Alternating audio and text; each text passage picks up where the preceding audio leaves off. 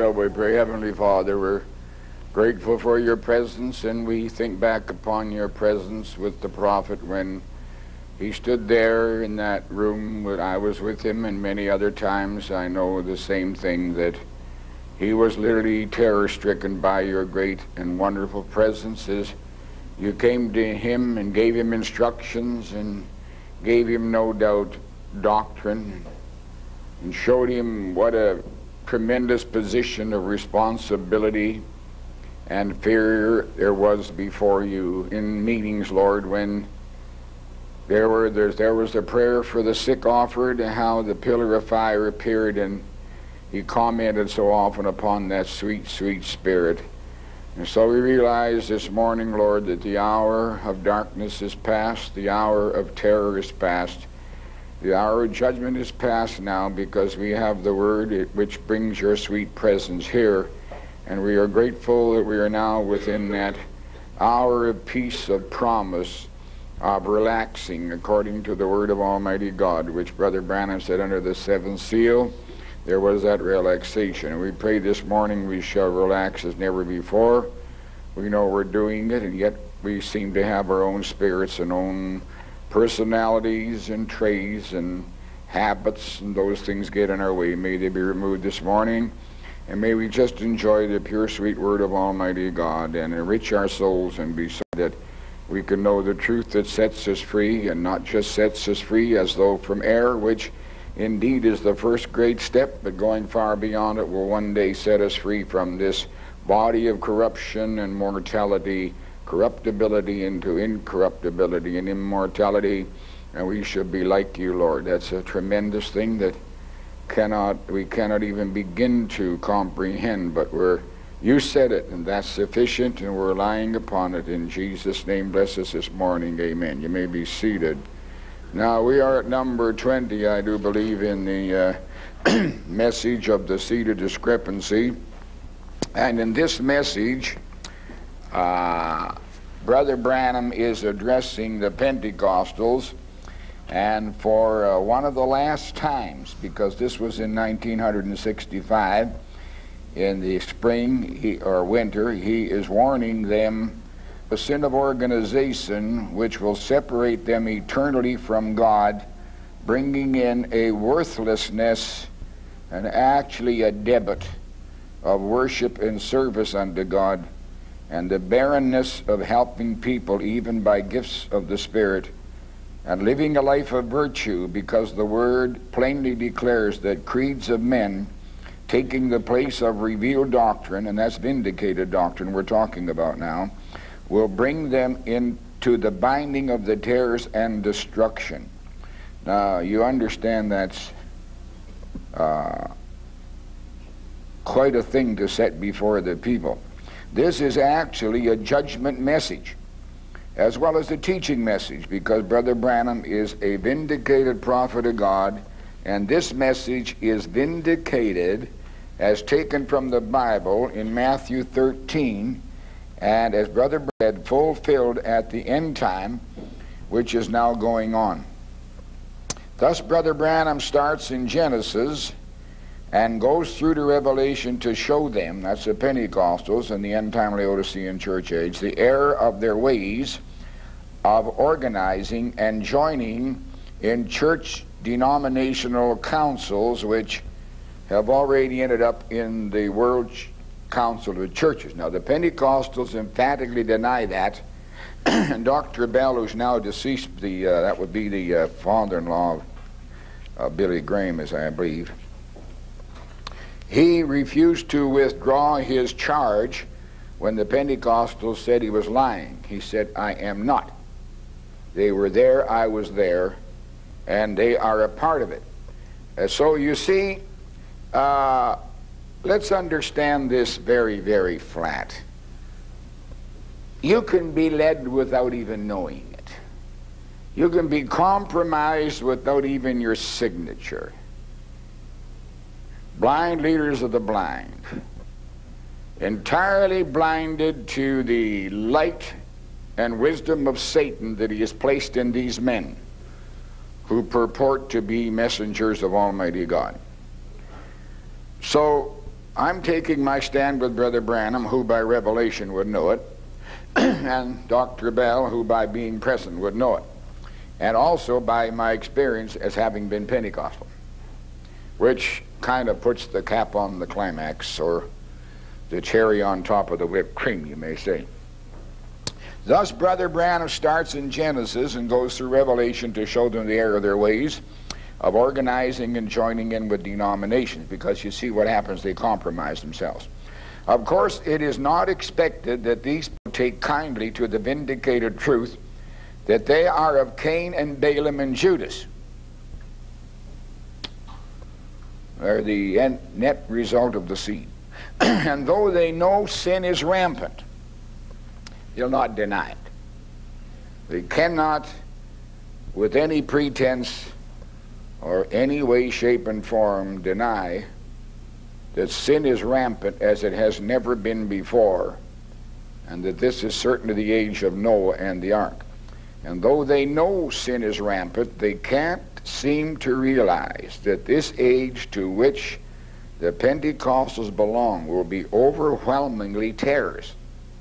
They're still out there mouthing the same bunch of hot air and lies that Satan said millions now living will never die. That's a lie straight from the pit of hell. It is 100% against Scripture, and it is stupid to read that way, that millions now living will never die, when the Word of God says in the days of Noah 8 souls were saved. Only it's the same in this time. It's the same as the bunch of fundamental so-called Trinitarians reading in Timothy, there is one mediator between God and man, the God Christ Jesus. Show me in your Bible where it says the God Christ Jesus. I want to know. I just simply want to know. Am I an idiot? Have I gotten through grade 4? And not able to read that much? Then I might as well be dyslexic and read God and call it dog. Because you make God a dog. Dumb dog that can't even bark. That's where these people are. Can't tell them anything. There's no use. Because their ears have been deafened and their eyes have been blinded. Their hearts are gross with the same sin that they condemn, which is unbelief, and dead in their trespasses. They cannot believe that overwhelmingly there will be terrors with only a few wheat, as in the days of Noah. Now, we want to start reading on page 12 in paragraph 63. And if Jesus predicted this age to end up in the greatest discrepancy there ever was. Now, a discrepancy means there's something wrong.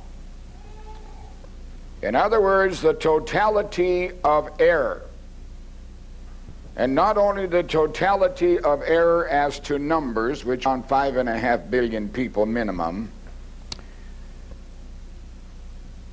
it goes beyond that to the extent of the depth of the lie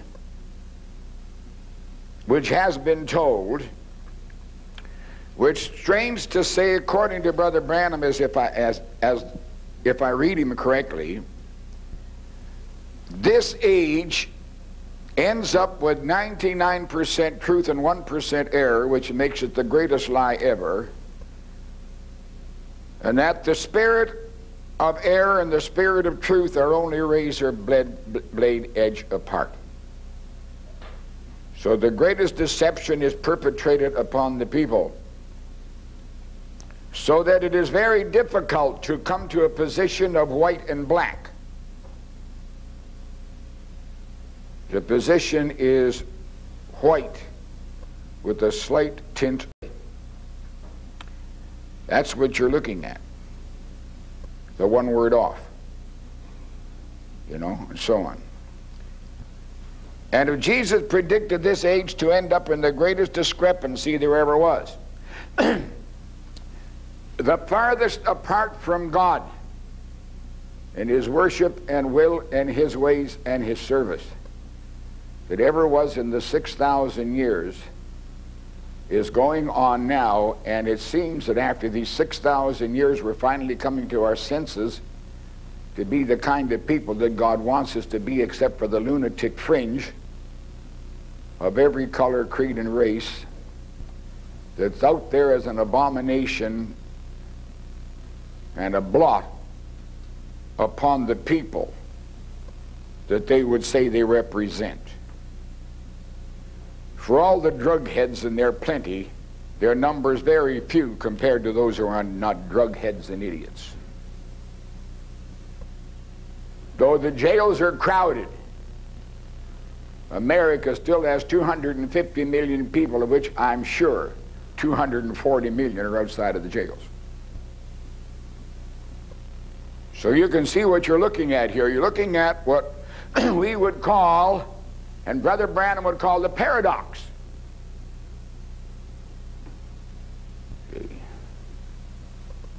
Apparent contradiction, yet it is the truth. How can this age go down in the darkness of sin and degradation? 5.5 billion people minimum. Yet at the same time, the true, pure, white light of God, and He Himself delivering it through a vindicated, is in our very midst today, and it cannot be denied except by those who want to deny and will deny, like Cain, in the face of the absolute obvious, and not only obvious, but proven. You say, Brother Vail, man, I don't understand that. Thank God I'm not of that crowd. That's what I say. Thank God I'm not of that crowd. Thank God when I saw that man. Something said, if you ever listen to any man, that's a man you will listen to. I'd like to hear from him just now myself in the resurrection, but that's up to God. But we're hearing from him now, and actually we're hearing from God in this particular sermon. So the greatest discrepancy that ever was, the Laodicean church age, lukewarm. Now what in the world is lukewarm? That's when two temperatures come together and so blend they are one temperature. So that the cold loses its cold and the hot loses its hot. So now you have lost your integrity. You have lost what you stood for. You have compromised. So now the balances are that we can believe anything and get by with it. You follow what I'm saying? Because this is what I'm telling you. They've lost their integrity. Now integrity is a strange word in that I can use the word integrity concerning my body. If my shoulder is out of joint, it has lost its integrity. I think that's where you get maybe the word integration. I'm not quite sure. Dave's a better student of English than I am. See, integrity talks about wholeness. So the integrity now is lost, so they really belong to nothing. Sheep without a shepherd. And the devil comes knocking at the door. And he said, you ain't it that way anymore. I was your shepherd. He's the Pope. Protestants and Catholics and all have lost their integrity. Now they will get a new integrity, which is a union, which is based upon the lie, which says millions now living will never die. The very thing that Satan said to Eve, you shall not surely die, when God says you surely will die, the whole 5.5 billion. Let me tell you something. When you talk about 8 souls being saved in the days of Noah, it's categorically been proven statisticians there were 5.5 billion times at the time, billion people at the time of the flood. Now, Brother Branham's visitation as a prophet of God here on earth to meet the God of the prophets, who was his own prophet, who came down from Revelation 5:1 to Revelation 10:1, meeting with Revelation 10:7, and we understand absolutely that time's run out. So he said, you lukewarm Laodicean church, lukewarm. No integrity. No longer hot or cold. No way to take a stand that you once took. And if you do take a stand, it is a stand of shambles wherein you stutter, stumble, weave and waver, teeter and totter, because you don't know. You've nothing to stand on. Now they claim they have, because they get together as a council. And like the Sanhedrin before them, who categorically stated, when God has a problem he can't solve, he calls on us. When did God ever call on the Sanhedrin? When did God ever call on the Pope? When did he ever call on a synod? When did he ever call on a congregation? See, behold, I stand at the door and knock. If any single man open that door. Only one man opened the door. Oh, say, bless God, we can all open the door. Well, you're all a bunch of liars. It's okay by me. That doesn't matter. You'll find out later on the prophet was the only man. The one and only man that could open the door, and God come in and sup with him and him with God. And they put him out of the church. The Laodicean age puts Jesus Christ out of the church. How can it be anything else but that discrepancy? Now he says, what you're looking at is from the beginning here that you see in Cain, the son of the serpent that beguiled Eve, which means absolutely, physically, and morally seduced me, and she was with pregnancy, a child, by the union of that hellish sperm and her egg, when she said, he wholly, physically and morally and spiritually seduced me. And yet we have people running around who simply cannot take that. Then where do you find a just God in predestination? I would like to know. If I didn't understand serpent and know that to be the truth, I could not believe the Bible. Because the Bible says positively Satan has his children here. Where did they come from? The same way that God has his children, through human instrumentality, and man is a mammal. The highest form of animal there is. So the devil took the highest form of animal there was. He could think and he could speak. Very handsome devil. Great big tall bird. Giant. That's where the giants came from. And I can just see the, well, maybe I can, so I'll let that go. But I want you to see there's where the discrepancy came from in this hour. It had to come from someplace. And it had to come through Cain, because he turned down the vindicated revelation, and because his brother would not join with him. And at the end time, there's going to be a group formed that will kill anybody that does not join.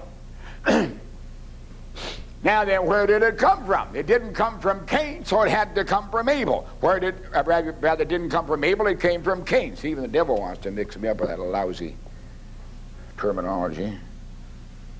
It had to come from Cain, because Cain killed Abel.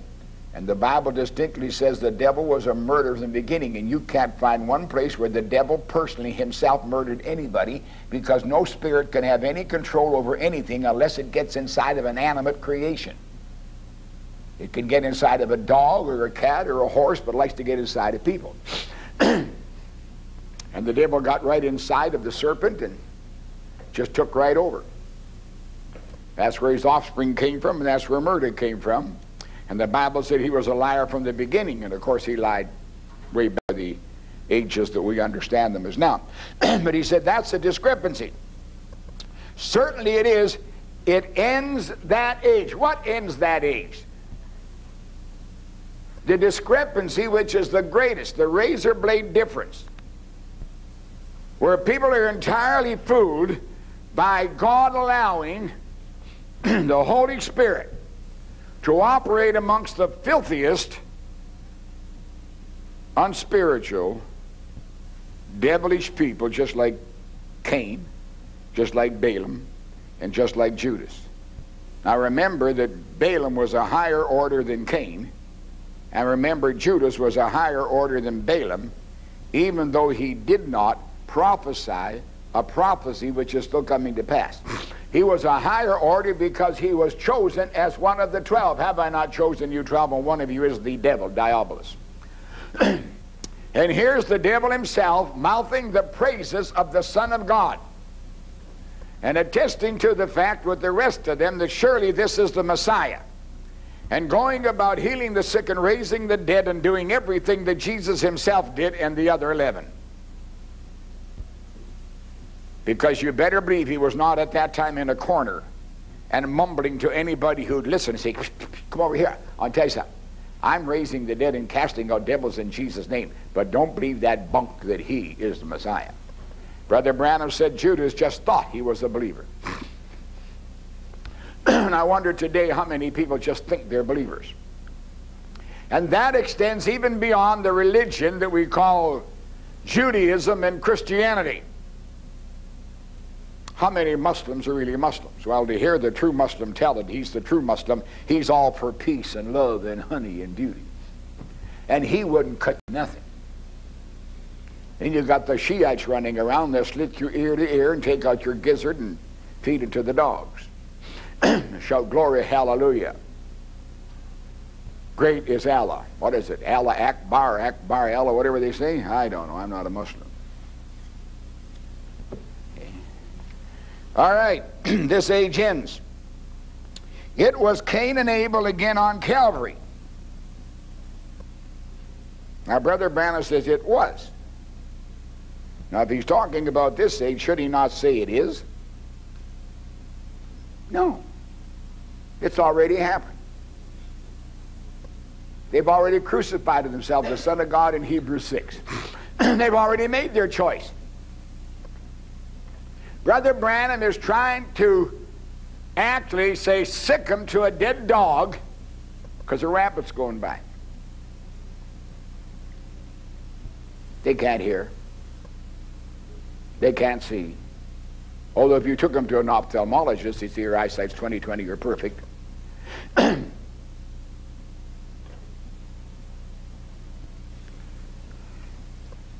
It was Cain and Abel again on Calvary. Hebrews 6. Who crucified whom? We look at Hebrews, the 6th chapter, which is one of the great highlights of Brother Branham's ministry, because therein God gave him a vision of this hour. And it says, it's impossible for those who were once for all enlightened and have tasted of the heavenly gift and were made partakers of the Holy Ghost and have tasted the good word of God, even the powers of the world to come, have they gone away, never to be renewed to repentance again. For they crucified to themselves the Son of God afresh and put him to an open shame, which means they had to turn down the literal ministry of Jesus Christ, which vindicated the presence of God and the presence of the prophet, because God was literally in Jesus, and Jesus did not have omniscience, and he is still not omniscient. He never had omnipotence, and he still does not have it. It was the Father in him instructing him. In fact, Jesus did not have a mind of his own, and we are told not to have a mind of our own, but to have the mind of Christ, which came from God. These people out here try to make me Jesus only and say when I quote the prophet, Lee Vale's quoting himself. When I say there's two of them, the guy says, the preacher down there in the Carolinas, he said, see, Lee Vale said it. What Brother Branham said, trying to preach Brother Branham's sermons, his messages, trying to tell people what condemnation those men have. I can be condemned by every brother in this church, leave me, every single one of you out that door. I'll just say, hallelujah, praise God, and I'll stand alone if I have to. But I can tell you one thing, I am not some stupid nincompoop who can't read. I can read. And I don't read between the lines. I can read my Bible, and all the things the prophet said we can take right to this word, because he preached this Bible exclusively, intrinsically. He did not waver for 1 minute, and by the grace of God we won't either. It says right here, they cannot be renewed. They cannot be born again. There's no sense of starting over. There's no way they can learn.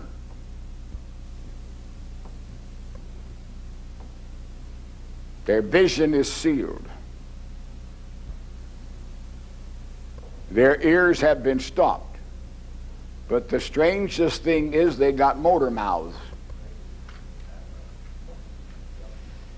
They talk day and night of the spurious, of the lie. And they're doing it amongst the Branhamites, and don't tell me they're not.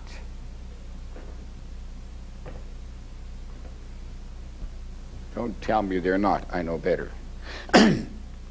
Now, notice, as ever, as soon as Jesus went away, went into heaven, the Holy Spirit was sent back. Now, he's talking about the day of Pentecost. Now, where was the Holy Spirit? He was in the upper chamber in a pillar of fire. And from him who is God, that Shekinah glory enveloping a little bit of God himself, came down upon each believer and continued to do so, and still continues to this minute as far as we know. We just don't know when he stops. He is talking about the Holy Spirit coming down to make of many members one body, even as Brother Branham explained, David's 500 wives were actually one wife as far as God was concerned. Now, we want to notice here that at the end time, the same Holy Spirit, Elohim, who came later to Paul in the pillar of fire on the road to Damascus and met him in the desert and gave him the word. Now, Paul tells us, the same as Jesus and the same as Peter, warning us in Hebrews 6, which we read just a minute ago, of that crucifixion, and he tells us of it in 2 Thessalonians, the 2nd chapter. Now we beseech you, brethren, by the coming, that's the presence of our Lord Jesus Christ, and by our gathering together unto him. Now that's the truth right there. We're talking about presence. We're not talking about coming. We don't know how he got here. We didn't even know when he got here. The only reason we know he's here is because he revealed himself and manifested himself, proving who he was. It's the only way. So people that want to make that the coming are strictly wrong. That you soon not be shaken in mind or be troubled, neither by spirit nor by word nor by letter asked from us. In other words, there are going to be people writing spurious letters. As that day of the Lord, a day of Christ, is at hand. Let no man deceive you by any means, for that day shall not come except to come a falling away first, and the man of sin be revealed, the son of perdition. Now it tells you those are in apposition. The man of sin, the son of perdition. Now every time you have one of the twins, you have the second twin. There is no way you can ever have without the other. No way, no way, no way. When Israel crossed over, was crossing to Palestine, God set a valley between two mountains, Gerizim and Abel. And the sons of Jacob, all 12 of them, were on Mount Gerizim and Mount Abel. And there was blessing and there was cursing. Now, there cannot be a son of perdition unless there is a son of man. And there cannot be a son of man unless there is a son of perdition. So it tells you right here in this scripture why Hebrews 6 is fulfilled. Because at the end time, there will be the evident manifestation of the Son of Man and the Son of Perdition. And the Son of Perdition was not revealed until the concluding ministry of the Son of Man, when Jesus said, one of you is the devil, and he went out and betrayed. So the ministry of William Branham had to be in full swing of vindication. And the Word of God absolutely delivered to us before these buzzards come on the scene. Now they were already there imitating him. But now the break is final. And the Son of Man ministry has left this earth with the prophecy, though the Son of Man minister, God himself is still here to lead us to the millennium. Now the rest are out there with all their claims, leading the people astray. And the best of Trinitarian Pentecostals can produce is Benny Hinn, who decided there were 9 gods. He tripled them up until the Pentecostal authorities brought him in and slapped him around a bit. God, he's their big boy. He blows on them and they fall down, healed, they rise up, healed, and you know, it's just a Barnum and Bailey circus. Barnum and Bailey couldn't do quite so good with. See, actually God in gifts and ministries is turned loose in the devil's crowd. Sounds like a very strange thing, but it's right here. Now it says this Son of Perdition will be revealed. Also will then the Son of Man, who opposeth and exalts himself above all that is called God, or that is worship. Now what is called God? 1, 2, 3. Father, Son, and Holy Ghost. What else is called God? Jesus only. So you have the whole Christian religion in a downright, complete, filthy mess. The Jesus only have a God of their imagination, where Jesus is his own Father. What stupidity! And the Trinitarians have a Son of God with 2 fathers.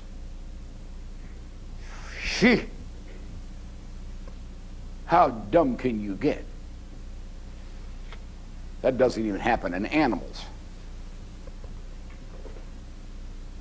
Now you can go through some tricky splicing if you're a scientist, and no doubt you can cross a tomato with a bedbug or a lettuce leaf with a human sperm. I'm not saying you can't do it. And it's being done. That doesn't make it right. That doesn't make it God. Only vindication through a prophet makes it God. Nothing else ever has, and nothing else ever will. See, all that is called God, even the Shiites and the Muslims, a whole bunch are going to be tricked into it. Why?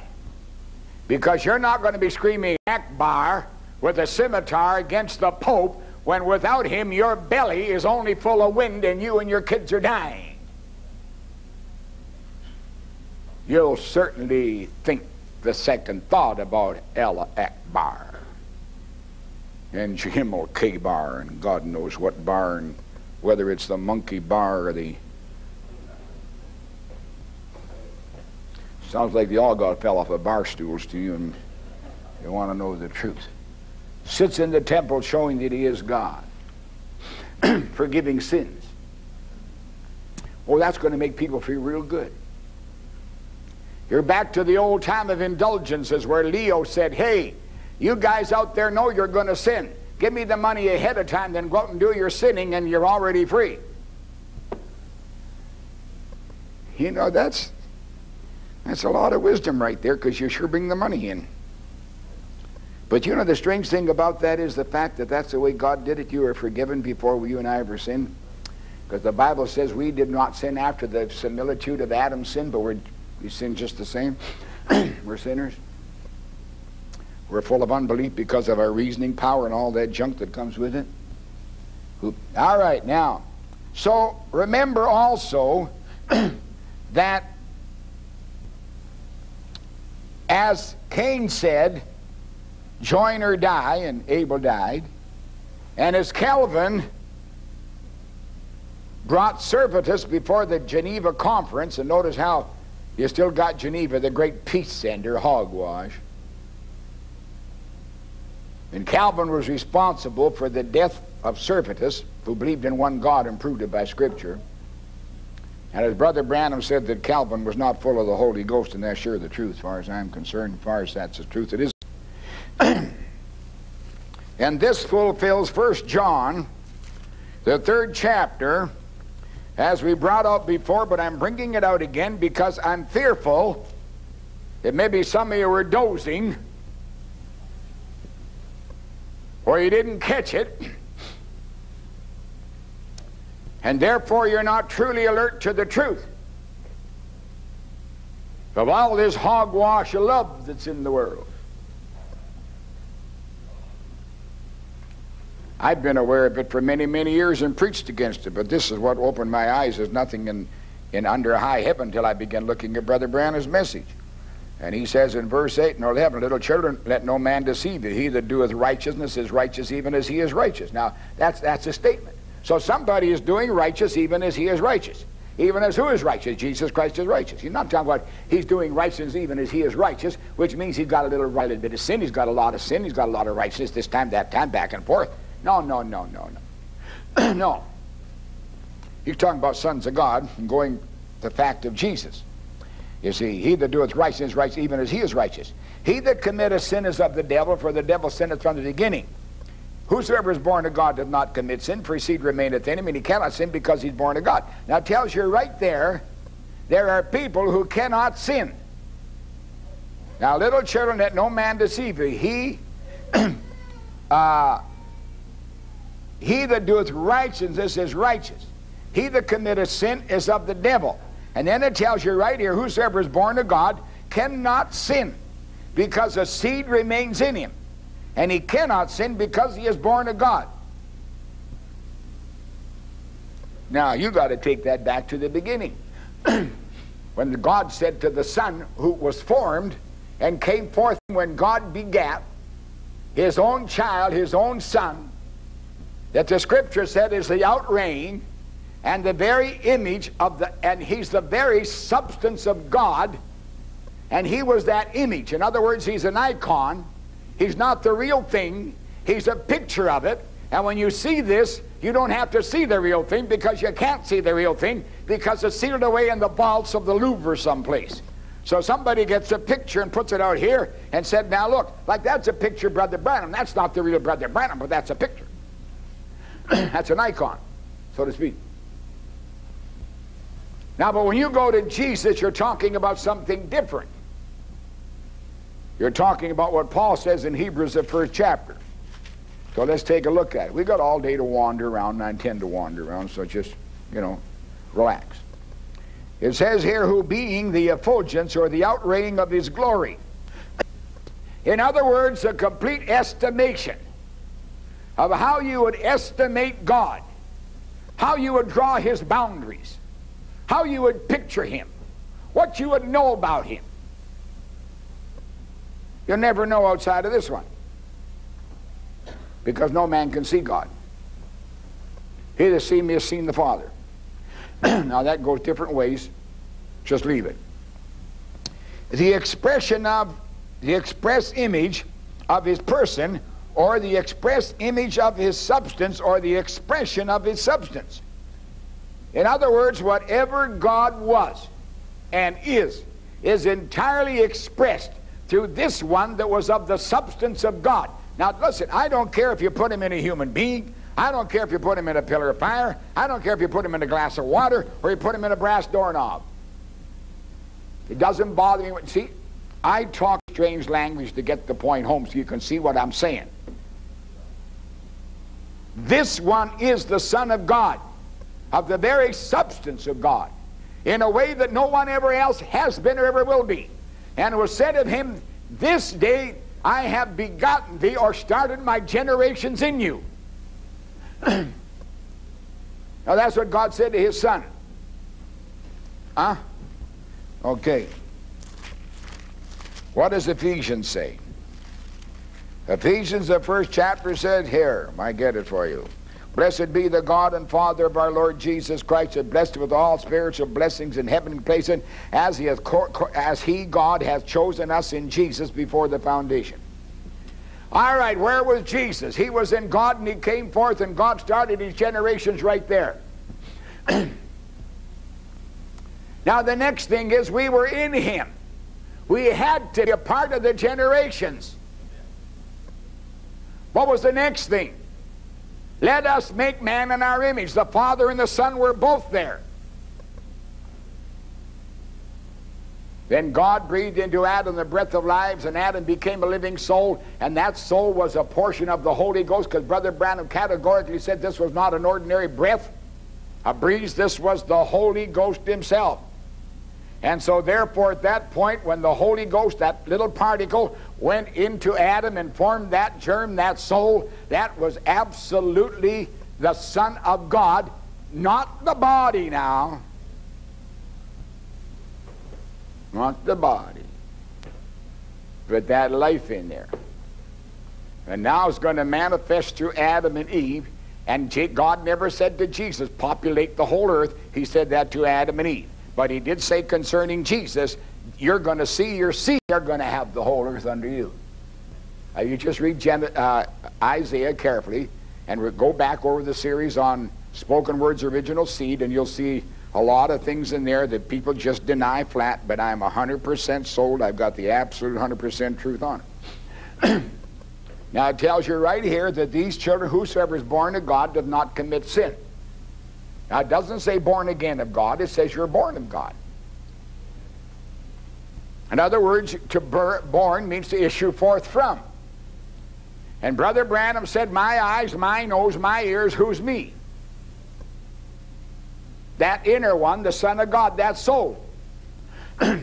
He also said you were in your father. So where was your soul? It was in your father. Natural generation, natural election, natural predestination. Who wants to believe it? Nobody but us kooks. We're a cult, you know. We're so stupid believing a hillbilly dumb William Branham because God gave gift, and the stupid jackass idiot like everybody else, he's got too big for his britches. And oh yeah. And the other guys aren't too big for their britches when they say they got the Holy Ghost and can talk like that and can't even compare to that man to his little finger. Ha! I'd say more like a hyena was their father, laughing all the way. And you know something? The hyena is the mortal enemy of the lion. Yeah, that's not just thrown in there for talk. That's the truth. Put it together. He that commits sin is of the devil. The devil sins from the beginning.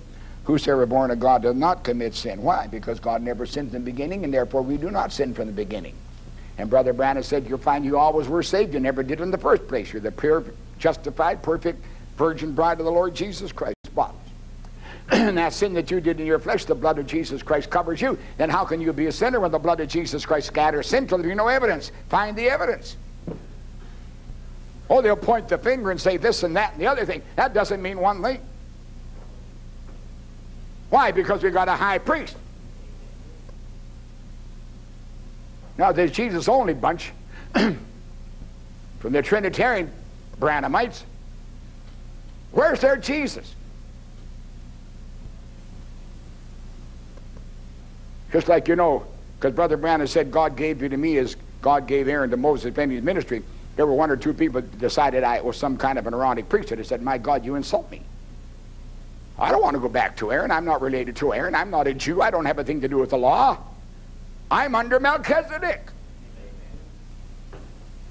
So if you want to be nice to me, for at least for heaven's sake, give me that I would want to have done to me, which would believe I'm a son of God and belong to the Melchizedek priesthood in the particular sense that we're coming to temple worship pretty soon now in the millennium, and will be priests and kings unto God, a royal priesthood, even as Peter said. See, whosoever is born of God does not commit sin. That's absolutely right. His seed remaineth in, he cannot sin because he's born of God. And that sin came right down through your parentage. And we'll show you something about that in a minute. In this, I hope anyway, in this the children of God are manifest, the children of the devil. Whosoever doth not righteousness is not of God, doeth not righteousness. Now it tells you up here, he that doeth righteousness is righteous. See? Now, let's keep reading. Not as Cain was that wicked one, who slew his brother, and wherefore slew he him?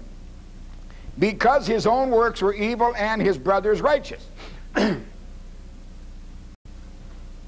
Now the evil work was misdividing the word and wrong sacrifice and forcing himself upon God to worship God. And God would not receive him. In fact, God said, look, I'm going to give you a second chance. He didn't want a second chance. Do you realize that goes all the way to the lake of fire, where the devil and his gang rise up and descend upon the holy encampment and try to take over God in the heavens and the earth?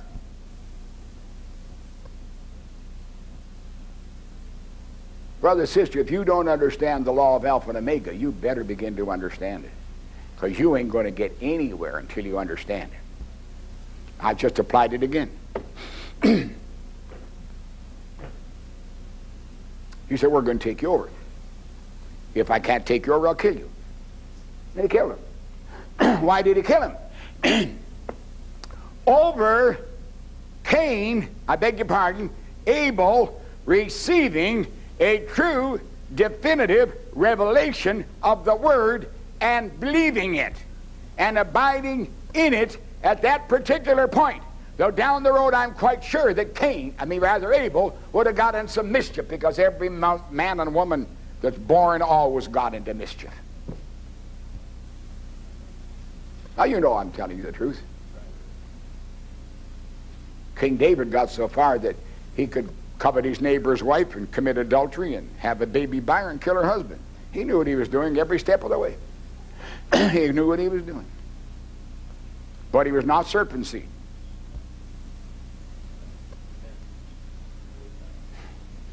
Just got too big for his own thinking, what have you. Cain was of the wicked one and slew his brother. And wherefore slew he him? Because his own works were evil. What was his evil work? Worshipping God outside the Word and in the face of a true revelation, and denying, and said, I won't take it. And I won't let the other fella take it. And if he won't listen, I'll kill him. They killed him. Marvel not, my brethren, that the world hates you. Now, just a minute, he said in here, he that hateth his brother. Now listen, let's face this. Cain was Abel's half-brother.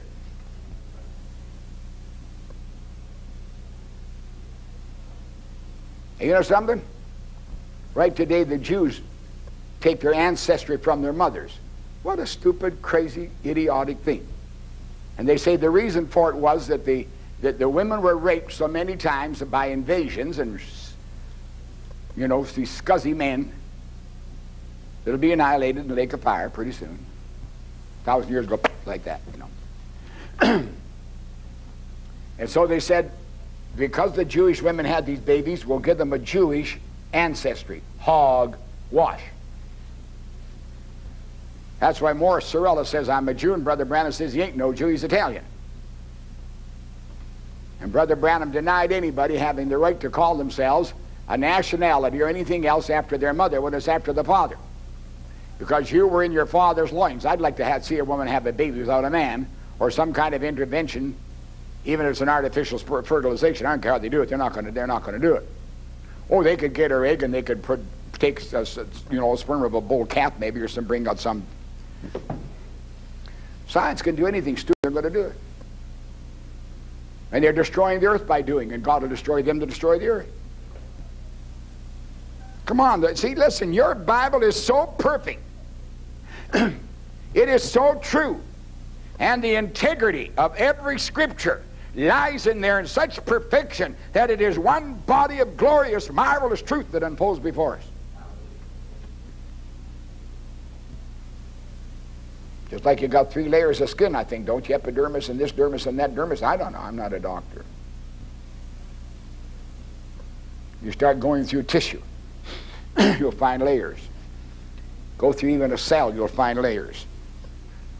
Start going through the universe, you'll come to the atom, and you'll come to the neutron, proton, and the bran, and the chaff, and the oats, and the wheat. I don't know what you get. See, marvel not that the world hates you. It tells you right there that buddy off by one word is the world, and Brother Branham made that absolute statement that I'm making this morning. One word off is the world. Now then, there are brothers according to our mothers. Yep.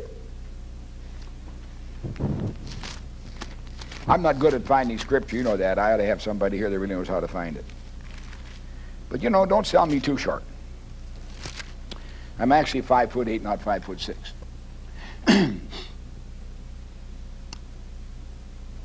Yeah, where is that anyway? Oh yeah, my little children whom it travailed in birth again to Christ be formed in you, I desire to be present with you, and to change my voice, for I stand in doubt. If you tell me, you that desire to be under the law, do you not hear the law? For it's written, Abraham had 2 sons, one by the bondmaid and the other by a free woman. But Jerusalem, Mount Zion, which is above me, which is our mother. The translation says mother of us all is a wrong translation. But it's a translation the world uses. We're all one, hallelujah.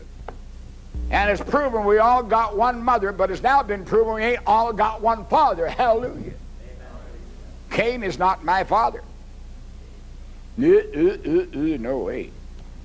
No way. No. For it's written, rejoice thou barren that bearest not, and cry thou that travailest not, for the desolate hath many more children than she which hath her husband. Who's desolate? The concubine. Sarah's handmaid. Eh? Who had the husband? Sarah did. Didn't have one child till God intervened. Abraham got carried away, and boy, we're paying the price right now with all those Arabs and everybody else running around, all the Esau's and God knows what. Esau's, Ishmael's. How many of you think really ever come to God out of that bunch? Well, if they're part of the 5.5 billion and 8 people make the ark, I want to ask you a question. How many do you think are going to come? Oh, Brother Vader, I'm going to pray him in. Well, go ahead and pray. Twist God's arm. He'd even give you a great big fat revival. All the altars filled, and you think, oh, hallelujah, they're all getting, speaking in tongues. This is God. Well, certainly it's God. He's just fooling you because you will not go to the Word. Your head's too big for God. Your mouth is too big for God. And your ears are too small for God. Your eyes are blinded. Marvel not that the world hate you. One word off. Now, when they start the first stage with another Jesus, another gospel, another spirit, how far are they off? The story is they ain't off. They haven't been off. You say, just a minute, how come through all the ages we've got some people saved? Because of election. And the divine purpose of God. That's how. Simple as ABC. Those that are born of God never do sin. We know we pass from death unto life because we love the brethren. Yeah. We know we pass from death unto life. We know we're born again. We know that germ in us, that soul, has been awakened unto Almighty God because we love the brethren. Why did Brother Branham express it? How can you not help but love each other, you that love this word? Now let's say that we're right. And you better, or I'll knock you on the head. No, look, kidding, you know that. Sort of wake you up and tease you a bit. The fact is, I am preaching what I believe, what I have got to preach, because I cannot see any sense in anything else, and I cannot see this beautiful glow of love.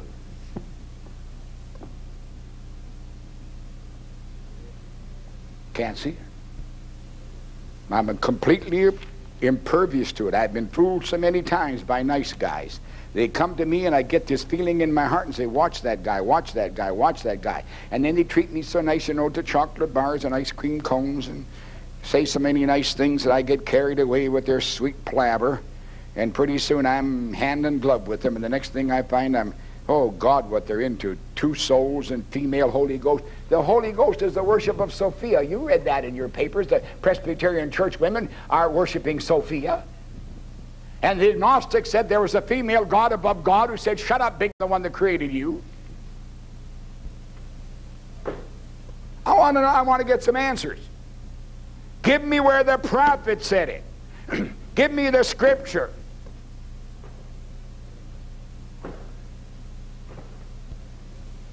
You can't do it. Can't do it. How could a female Holy Ghost quicken somebody?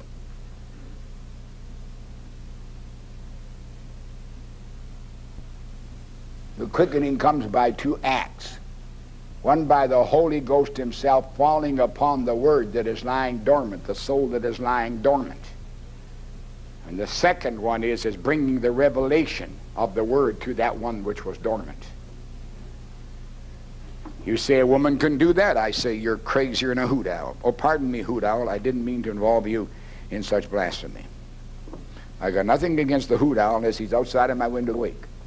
And even then I praise God, at least there's one hoot owl left. Keep me company, so to speak. Look, you cannot be that kind of a believer and get away with it before Almighty God. So what are we finding here? Whosoever hateth his brother is a murderer. And you know that no murderer has eternal beginning.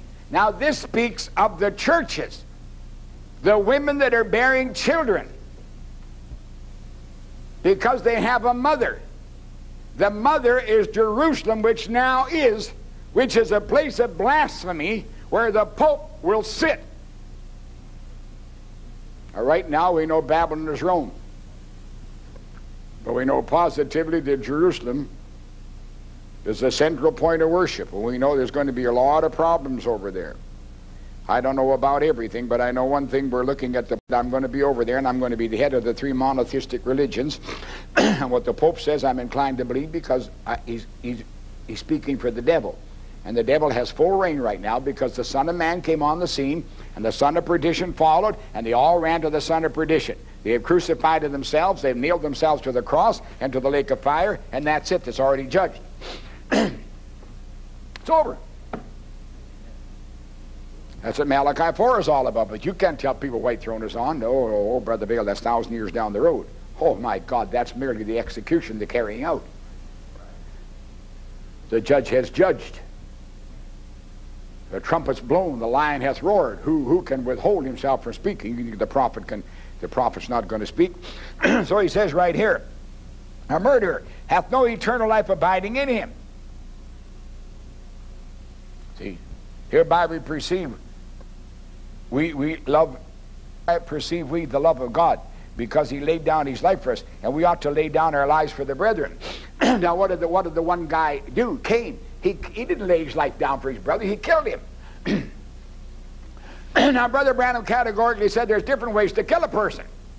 You don't bung him on the head with a hammer, blow his head off with a shotgun. You can destroy his reputation. Hey, that ain't nothing. What about if you destroy his soul by a perverted word? Now Brother Branham brought that up. He brought it under Catholicism. They're dealing in the souls of men.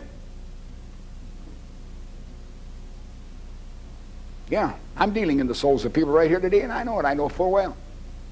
And I'm going to tell you flat that all this love that's out there that isn't with the word is a lot of hogwash. And we who claim to really love this word, we have so much lacking we stink. And I can say 8 can make the ark.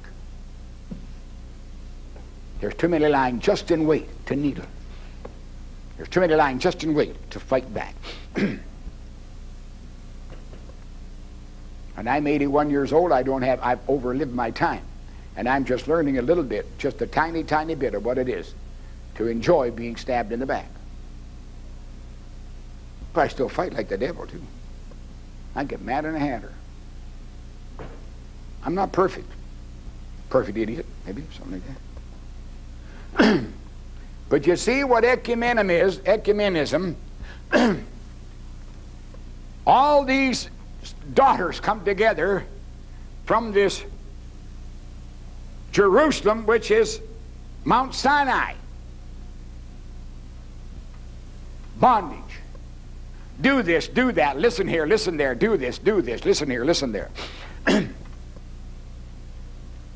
Our mother is the New Jerusalem or Zion, which is a spiritual habitation made up of us with the Lamb on the throne and Almighty God in the pillar of fire above the throne. And it has everything to do with reality of God himself, because it all came from God and it all went back to God. And when it all went back to God, that's what it looked like. The Lamb on the throne and the pillar of fire above the throne and the great 12 gates of the city serried up there in a pyramid with all the bride there and the 144,000 as the what you call the servants of the bride, and the rest bringing their glory. That's found in Genesis and completely pictured in Revelation. I've showed you different times. I'm just talking about it this morning. Now, so therefore we have no place for this pseudo-love and this constant quoting. Well, Leadale may be right, but I sure don't like his spirit. How can a man unfull of the Holy Ghost and have so much wrong with him have so much right? It's the same thing they said about Brother Branham. He couldn't be right. I'm going to tell you something. I could be wrong and very wrong and even misheld by 40 miles. But whatever pleases God concerning me, I'm pleased with on the grounds that I've realized that he is God and he's sovereign, which not even 1/1000% realize. So if I've gotten that far, I think I can praise him and say, thy will be done. I don't do much, but at least I want to be in that particular category. And notice as soon as Jesus went away, went into heaven, the Holy Spirit was sent back. Absolutely sent back as the great baptizer. That was the seed, the life giver unto the word. Now, Brother Branham used that word seed there. And instantly, because we think of seed in terms of the soul itself, it gives us pause to think. And we would say then that baptism with the Holy Ghost whereby we are born again, that little measure of the Holy Spirit is the seed. Well, what if he doesn't mean seed in the sense of the soul? And the point is, how could he mean the soul when you already got a soul? Is that why the two soul people say you got to have the old dead? Because Brother Branham said the old soul dies, and yet he said the soul is the nature of the spirit, giving it an atmosphere. Then if the soul is only a nature, then it is not an entity, it's only a nature, it's an emanation. And if the spirit is not of God, but allowed of God, then I wouldn't have that soul. I wouldn't even want that soul. So I ain't got nothing.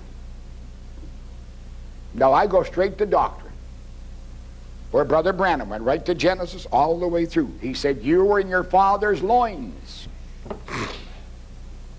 And he wanted fellowship.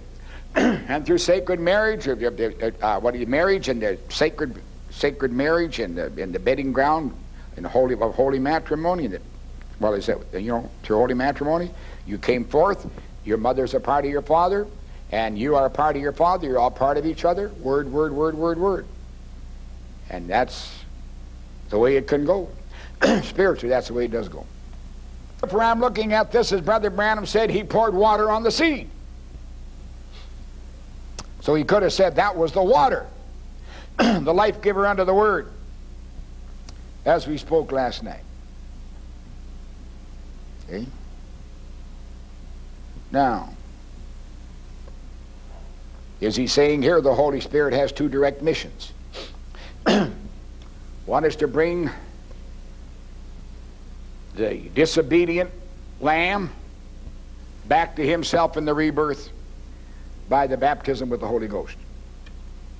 And the same Holy Ghost baptism will water that word that God gives so the revelation can be yours, and you live as the word. Now, let's explore this a little bit, because I am not going to stand up here as any kind of authority with the final word on this. I'm just looking at it, and I'm talking about it. And we're looking at 1 Peter, and we're looking at the first chapter, and well, might as well read 22. Seeing you have purified your souls in obeying the truth through the Spirit. Now notice, you can't obey the truth except through the Spirit, because you can't get the truth except by the Spirit, and you can't obey except by the Spirit. Come unto unfeigned love of the brethren. Now you see, that backs up John. It's not this feigned love. It's the love of God shed abroad in your hearts by the Holy Ghost, and the conduit is the Word, and you are the conduit of the Word. The conduit of the Holy Ghost is the Word. You are the conduit of the Word. Your body thereby makes a temple, making threefold. So therefore there will be a conduct come forth.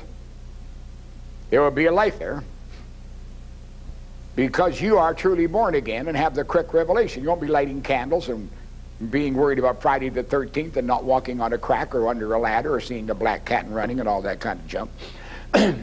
Or you won't look in the refrigerator and, you know, if the light's on, it's something good, and if the light's off, it's something bad.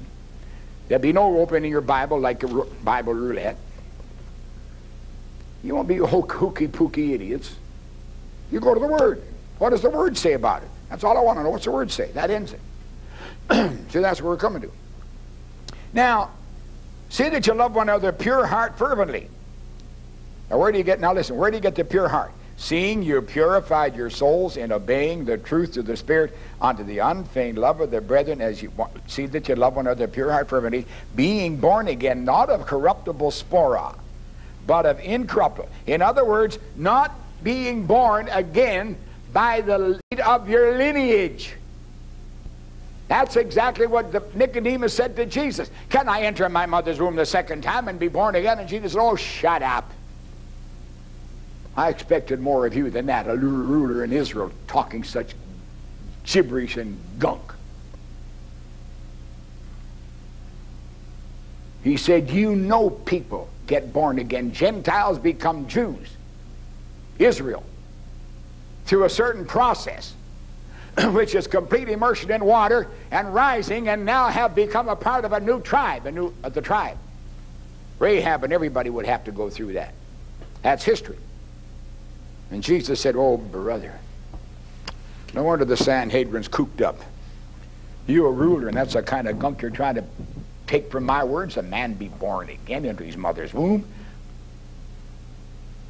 Nicodemus, don't you know your lineage as it is? Your parent is rotten. You wouldn't be standing here before me if you didn't recognize the rottenness of your lineage. I'm talking about lineage.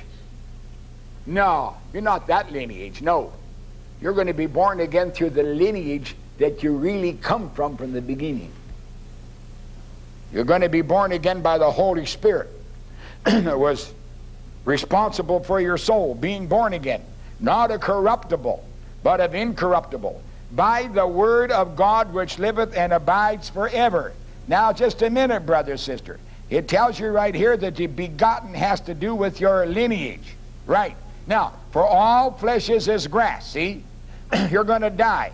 You're born to die. All the glory of man, the assessment of man, the furthest you can get is he's going to die. I don't care who he is, what he is. As one poet said, this shepherd's crook will lie beside the monarch's scepter in the grave, 6 feet under dirt. I don't care who you are, you're going to die. All flesh is as grass. The glory of man is the flower. That's the best you can assess. Forget it. Born to die. The grass withers. My parents died. I'm going to die. But the word of the Lord endureth forever. Now listen, and this is the word which by the gospel is preached unto you. Now listen to me carefully. Therefore repentance is the word. Got a weak amen there, but it's all right. Let's go over it again. Repentance is a change of mind, right? Change of mind what? I'm going to be a good boy. I'm going to be a nice girl. Ain't going to smoke no more, commit adultery no more, smoke a joint no more, single no more, and be a nice person. Yep. Won't cover my neighbor's wife, so. Well, that's a little bit better. But you cannot repent outside of the Word of Almighty God, which comes to you in the meagerest, barest revelation. But nonetheless a revelation. And it hits your mind. And you say, that's right. I'm lost.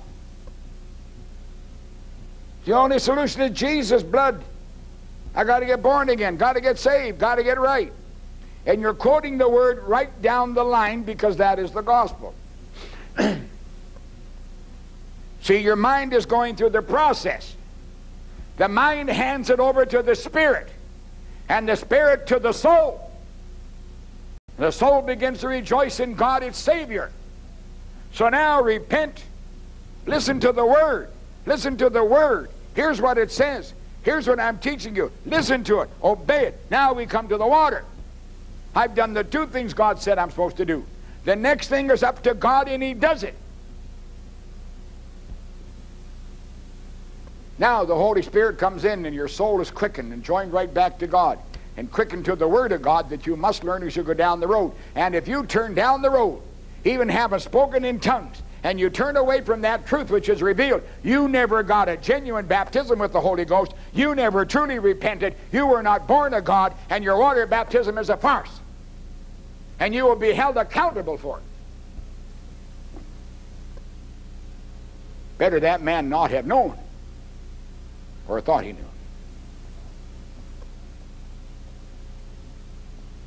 Our brother, sister, is day by day putting the crud out of our minds. How? By putting the light and the life in there. You know how you get rid of mildew, which is a curse in this age? Turn the light on. Let the sunlight rise. The best thing there is in the world. Get rid of mildew. Mildew is always where it's dark and damp. That's the brain. Huh?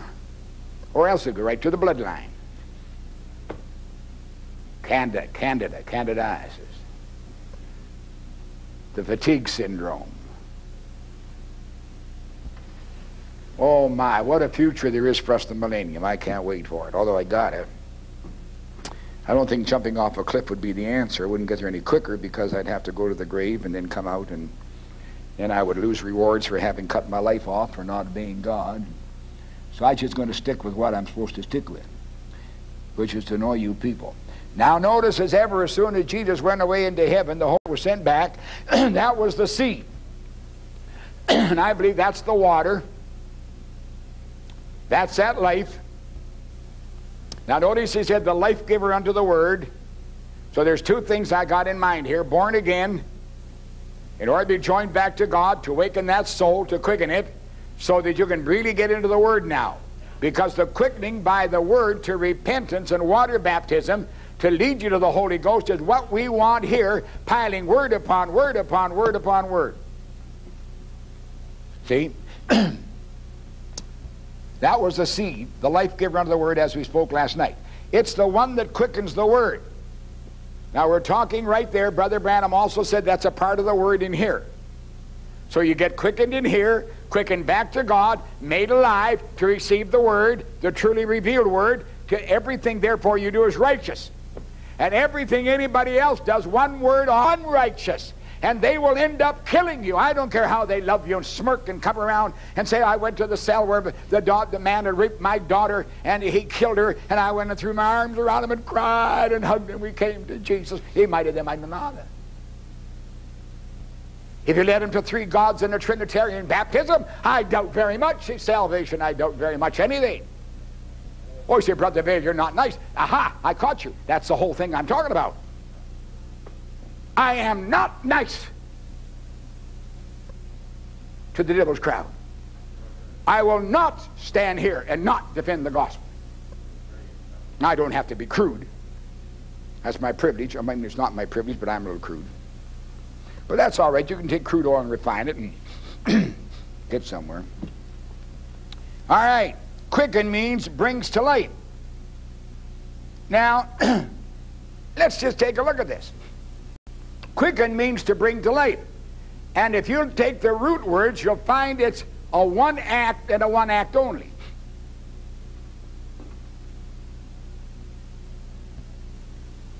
Preacher had a sad experience like mine. I one day was very foolishly said to a bunch of people in church, because I knew we had some young people there that might have just been baptized perhaps and so on, and had hands laid on to receive the Holy Ghost and didn't understand anything about the Holy Spirit. And I said, well, if there's anybody here like hands laid on to receive the Holy Spirit, and some of you young believers, and you know that you just come in the message and you're wondering about certain things, you come forward. The whole church came forward. That's the last time I ever did it. And I thought, merciful God, if every time Brother Branham talked about salvation, I ran to the altar like I see people do, say, what have I got? What have I got? I'm not a Nazarene. Sanctified today and unsanctified tomorrow, because something blipped across my mind. It's all blipping across my mind. That's like the Chinese that said you can't stop the birds flying through the trees, but you can stop them building nests. See, that's the truth. See, the genuine Holy, he said, quickens means brings to light. See, so what does it do? The quickening is there for the two purposes: to quicken you to God by the Holy Spirit, to quicken you to the Word, which now the Holy Spirit begins to reveal to you. And the life of that Word begins to get manifested. And it's got to get manifested, first of all, on your lips. Because if you don't confess the Lord Jesus Christ, you ain't got no Savior.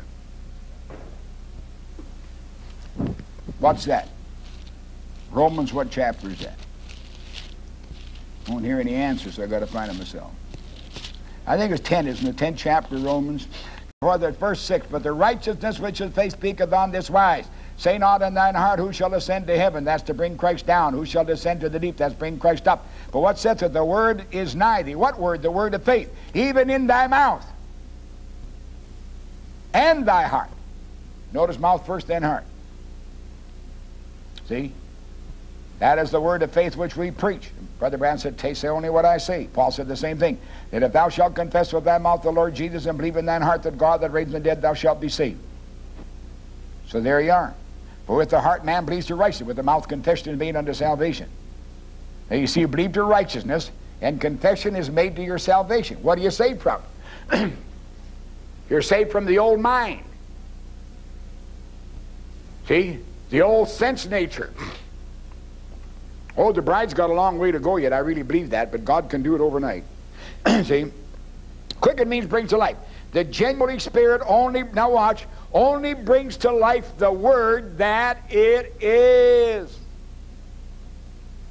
It won't bring a creed to life. It can't, because it's nothing of the creed. The Holy Ghost has nothing of a creed. It's the life of the Word of God, for it is God. In other words, there's nothing you can have from God or know about God under any shape or form unless you have that Word for it. So God in His Word is one. Sure He is, because He thoroughly describes Himself, and the whole of God is in His Word. You cannot tell God, you cannot tell the nature of God, you cannot tell anything about God except that He is a creator by looking at creation. You can also know that He could be fairly omnipotent, because His creation doesn't bow to anybody. Everybody bows to creation. So we put Him down and say, well, I believe God could be omnipotent. Well, is He omniscient? No, I don't think He's that really. See, you can't. Outside of this Word, you cannot have God. And that's why God in His Word is one. And that's why it's the Rima Logos, where these other birds go haywire. They don't believe it's Rima Logos. Brother Branham preached the Rima Logos, so did John. And they want me to listen to their claptrap and balderdash. What beautiful English words. Maybe they even heard them in Jamaica. I heard them in Canada. Well, you don't mind me just teasing you a little bit. The genuine Holy Spirit. The genuine Holy Spirit. The genuine Holy Spirit. True baptism. Not just a quickening anointing. Not just an anointing. The Holy Spirit only brings to life the word that it is. It won't bring a creed to life. Can't. Because it's nothing of the creed. It condemns it. It is the life of the Word of God, for it is God. Who's God? The Holy Spirit. And He's in that Word. When that Word manifests, you see God. Now, you can see God, I'm using that term, in the sense of the more loose definition. Not as in Jesus and a prophet. See? And it quickens that body. Now, what does he mean he quickens that body? Well, the body of the Holy Spirit's got to be the Word. And Paul tells you emphatically, over here in Romans the 8th chapter,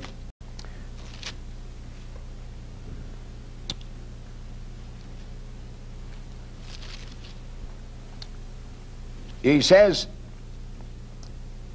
for to be carnally minded is death. In verse 6, be spiritually minded is life and peace. So therefore, the mind has got to hand to the spirit, down to the soul and back again.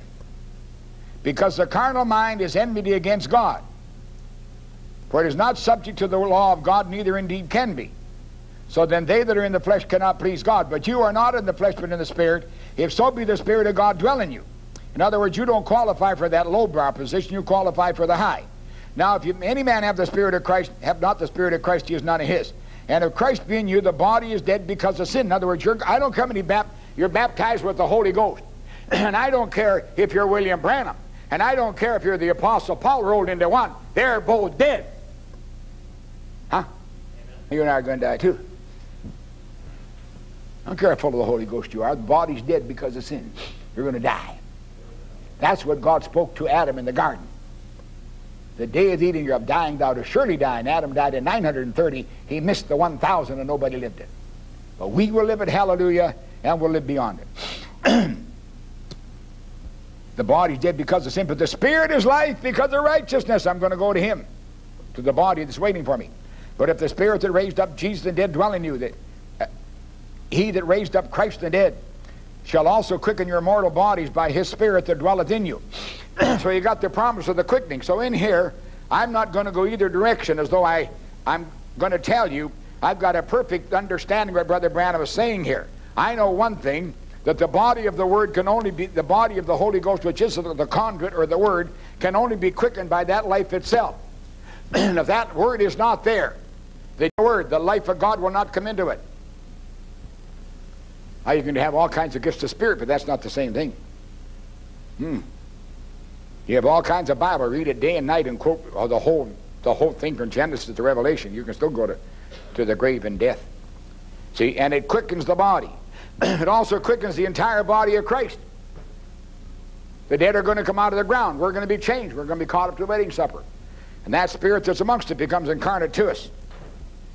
We're crowned King of Kings and Lord of Lords. How much time we got?